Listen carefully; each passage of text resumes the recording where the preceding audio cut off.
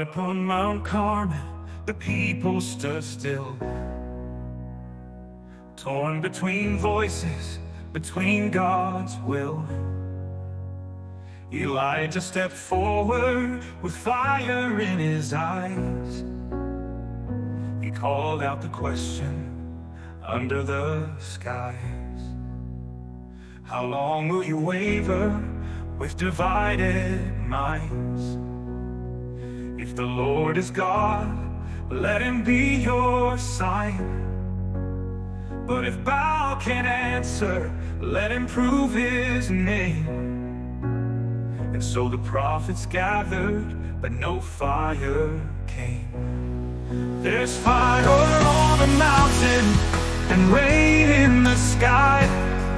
When you call on the Lord, he will answer in time. The false gods are silenced, but the truth will remain. He is the one who sends fire and rain. 400 prophets, they danced and they cried. They cut themselves open till the ground turned to tide. From morning till noon, their voices grew weak, but the heavens stayed quiet. Not a word did they speak. Elijah called out, maybe Baal's asleep, or off on a journey too far to keep. But when the sun settled, they were still out of breath, for Baal had no power and no life over death. There's fire on the mountain and rain in the sky. When you call on the Lord, he will answer in time. The false gods are silenced, but the truth will remain. He is the one who sends fire and rain. Elijah rebuilt the altar of stone. He soaked it with water as he stood all alone.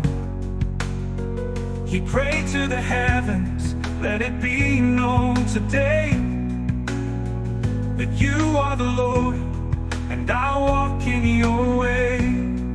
Then fire fell down with a roar and a spark. It consumed every stone, every drop in the dark. The people cried out as they fell to their knees. The Lord, he is God, and forever he'll be. There's fire on the mountain and rain in the sky. When you call on the Lord, he will answer in time. The false gods are silenced, but the truth will remain.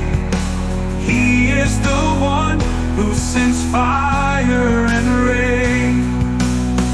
So if you are standing with a divided heart, remember this story and choose your part. For the Lord is faithful, his word is the same. He's the one who sends fire.